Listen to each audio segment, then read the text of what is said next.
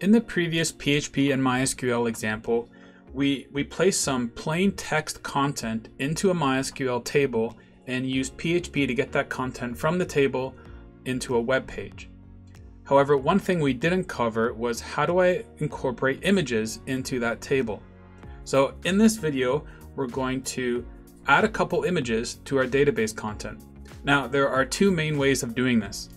The first one is to simply place the file name of the image in the table. So that's just plain text content. We then use PHP to take the file name from the table, combine it with an image tag in our HTML to display an image.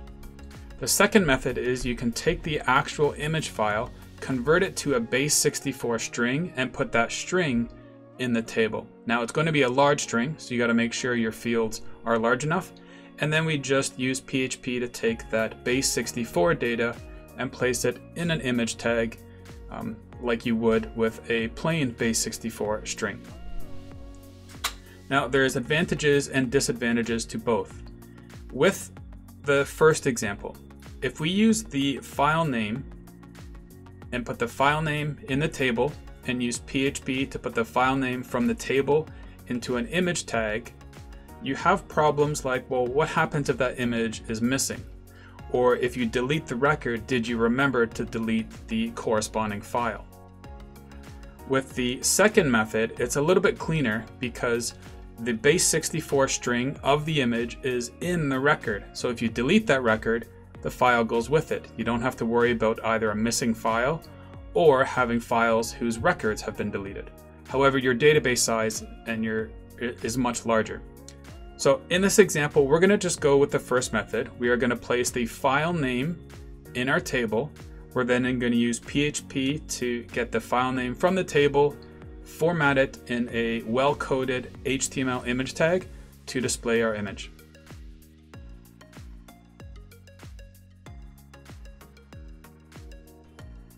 So that we don't have to start from scratch, I've taken the files from the previous example and I've pulled out all the content that is unrelated to our goal this time. So let's just take a quick look at the files we have. So I have a file called images.php. We have our database connection. I am using MAMP. So our database connection login and password and database name are here. I have my basic HTML tags. I have code here to write my SQL statement. I'm going to execute my SQL statement, display an error message if there's an error with that SQL statement, and then I display how many records my SQL statement found. We then loop through those records, and here's where I'm going to display my image. Now, before we start adding to this file, we need to create a table. In that table, we're just going to provide a name and a file name of the image we want to display.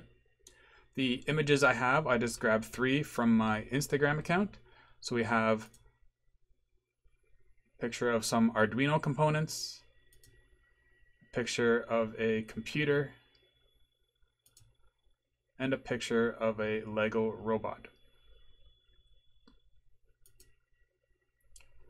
So if I go to my database, I'm going to create a new table. We'll just call it images, and we will have 3 columns. So our columns are going to be ID.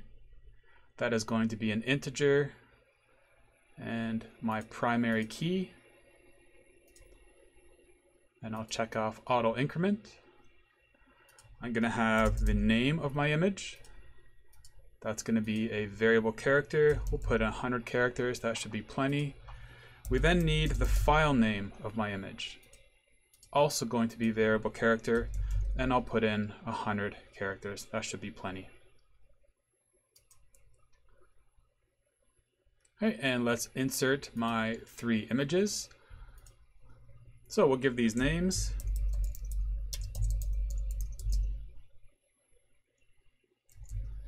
So I'll call this one Arduino components, and I'm just going to copy the file name right out of here. And just so I don't get that wrong, place my file name in there, and that is a JPEG, I believe.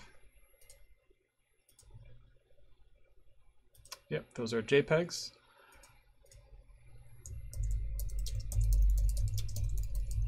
Then I have my custom computer build. And same thing, let's just copy the file name here.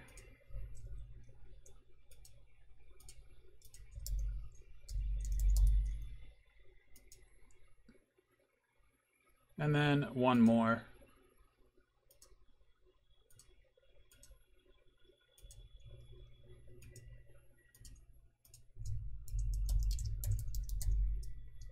Our Lego robot. So if I click browse, we now have my 3 records.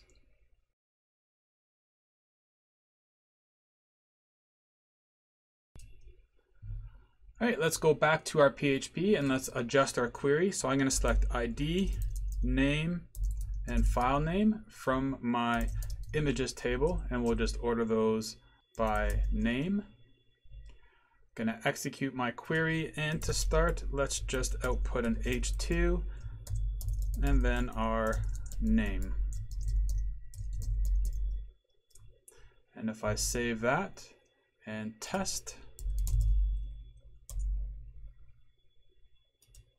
all right, there's my result. So it's working. We found 3 records, and I'm getting my titles from the table into my web page. Now I need to get my image file name into my HTML document. So let's do this step by step. Let's just get our file names showing up. Okay, so the key for that is file name. And if I save and refresh, there's my file name. Now, I often find when people are learning PHP, they'll often start coding an image like this.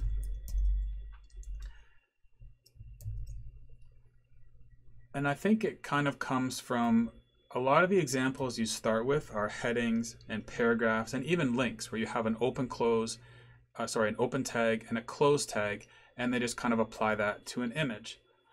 However, remember, we need to code our PHP so that it generates proper, well-formatted HTML. So the HTML rules we've been coding with for a long time don't change. Now, if I ask that same person to code an image tag, then that's done easily.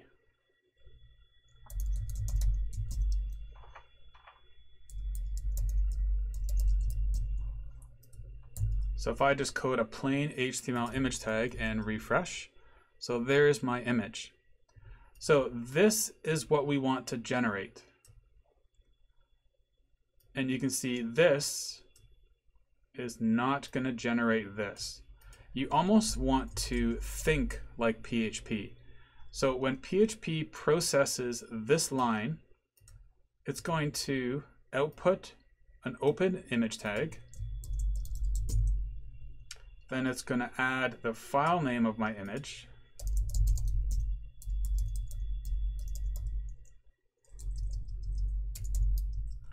Then it's going to output a close image tag. So this line of PHP would generate this HTML. And then from an HTML perspective, obviously that's not a well-formatted HTML tag. So we need it to generate this. So the first thing we need is an open image tag and our source attribute. So this first piece is text. This piece comes from our database, and this is our closing piece. So our beginning is open image tag src equals double quote. We then have our file name coming from the database, and then after our file name, we close our double quote and close our image tag. And now if I save that and refresh, now we get all 3 images along with their names. And now I can take out this sample HTML.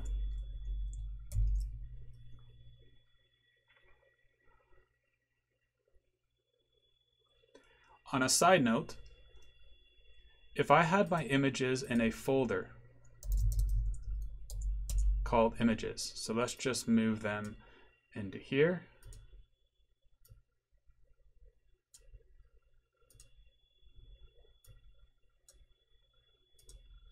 Now, obviously, if I refresh,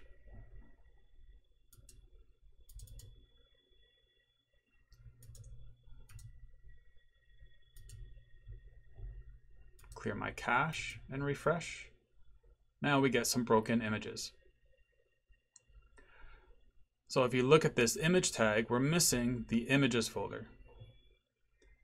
So if your images are not in the same folder as your PHP, just like with HTML, you would have to specify your folder. So I can take my images, add images before my file name, save, and refresh.